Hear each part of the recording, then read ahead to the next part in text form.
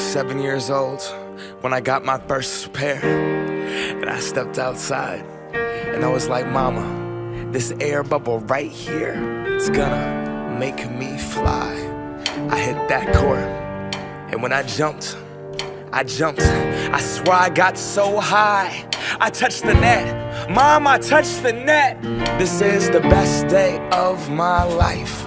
Air Maxes were next. That air bubble, that mesh, the box, the smell, the stuffing, the tread at school.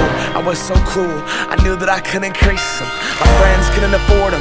4 stripes on their Adidas. On the court I wasn't the best, but my kicks were like the pros. Yo, I stick out my tongue so everyone could see that logo.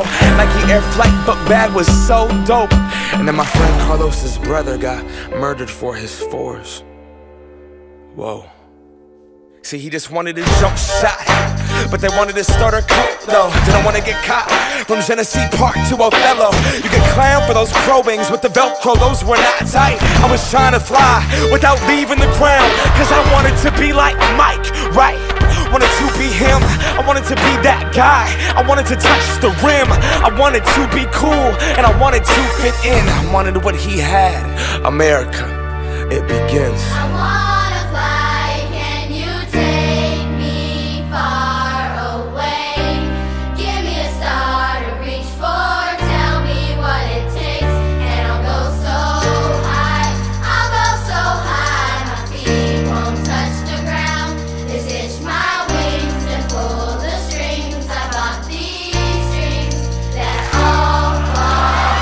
We want what we can't have. The commodity makes us want it. So expensive, damn. I just got to flaunt it, got to show 'em. So exclusive, this, that new shit. $100 for a pair of shoes. I would never hoop in. Look at me, I'm a cool kid. I'm an individual, yeah, but I'm part of a movement. My movement told me be a consumer, and I consumed it. They told me to just do it. I listened to what that swoosh said. Look at what that swoosh did.